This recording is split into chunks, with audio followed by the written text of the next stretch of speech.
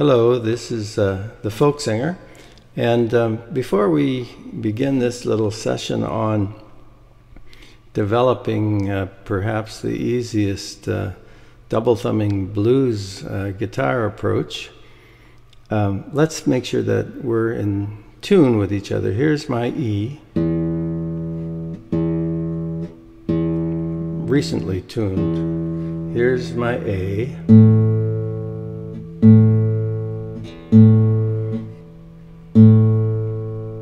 Here's my D.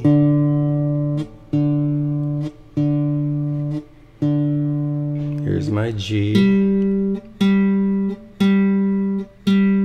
Here's my B. And here's my E, high E.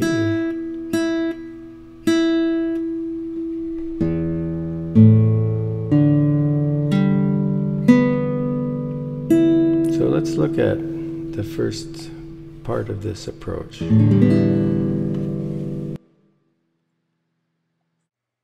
We're going to begin this with an E7 chord that's not too difficult to make. Take your middle finger and pluck the 5th string behind the 2nd fret.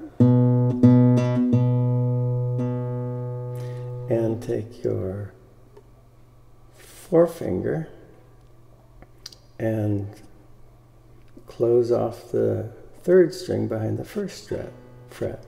And that's all. Okay, so strumming all the way across sounds like this. Now to get that double thumbing, we're going to do a pattern of thumb on the 6th, then on the 4th, then on the 5th, and then back to the 4th.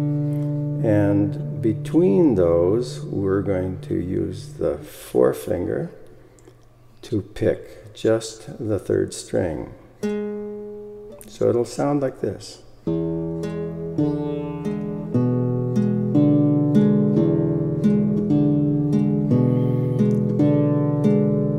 we're only going to play it once before we switch to an A7 chord. So here we go, we just go like this. And then we're going to move. But just practice it a bit first.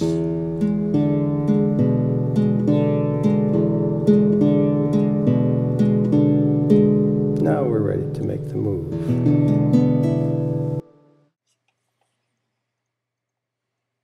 Because the blues usually requires moving from the 1st chord to the 4th chord of a scale, we're going to choose an A7. It's not difficult to make. Again, you move your middle finger over to the 4th string behind the 2nd fret, and your ring finger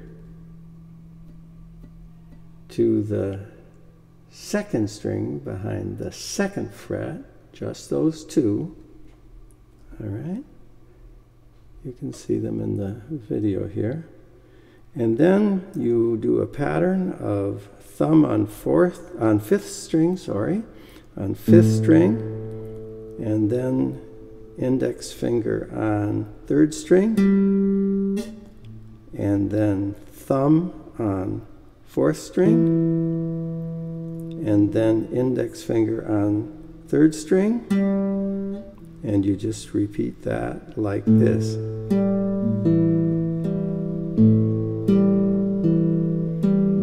If you wish to be a little bit fancier, you can add the middle finger on the 2nd string, like that.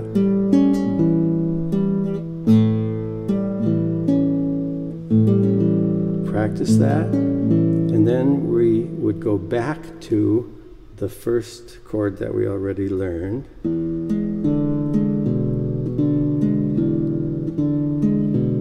Now there's one more chord that we need to learn, and that is the 5th chord, or what would be the B7.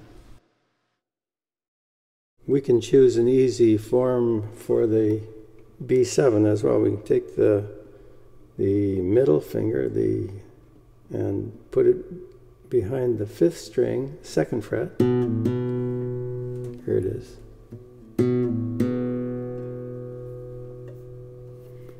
And then the 4 finger, 4th string behind the 1st fret, and then the ring finger, 3rd string behind the 2nd fret. Just those 3. And we can play just those 3 with the thumb, and then the 4 finger, 3rd string, thumb, 4th string, back to the 4 finger, 3rd string, and then so it's 5, 3, 4, 3.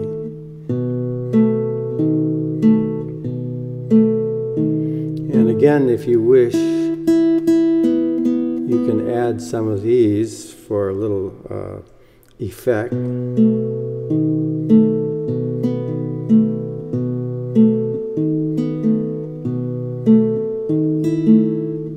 But basically, it's just these 3. Practice them, and then you'd move back from the 5th to the 4th.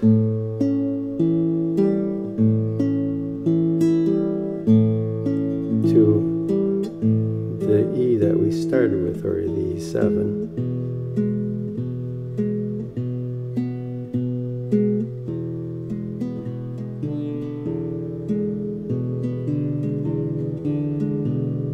Now let's put those together into a blues pattern.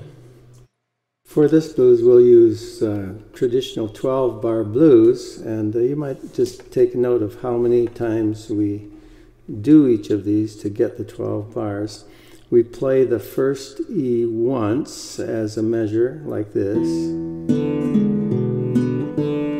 and then we go to the A and do it once as a measure.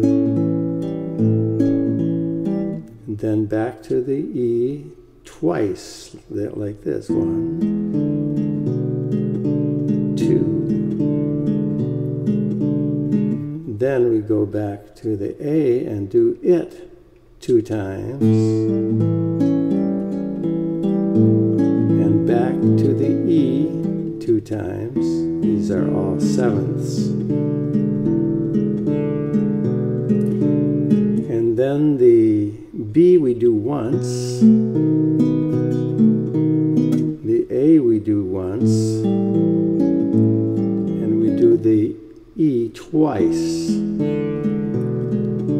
And that's the 12th time. If we want to go on, we might, instead of playing the 12th one as an E, we play it as a B. So the whole pattern, just complete, will sound like this.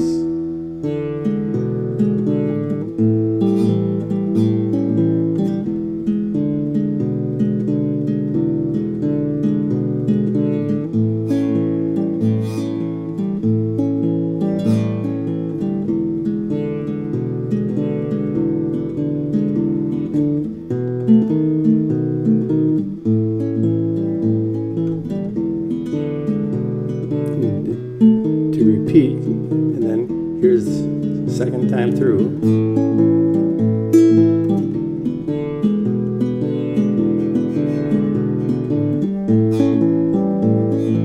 Like the buzzy guitar.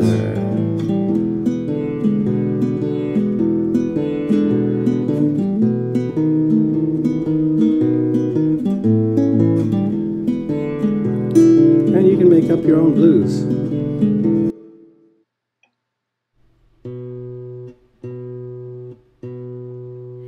Well, I'm gonna play these double thumbing blues. Said I'm gonna play these double thumbing blues. Play 'em 'cause I ain't got nothing more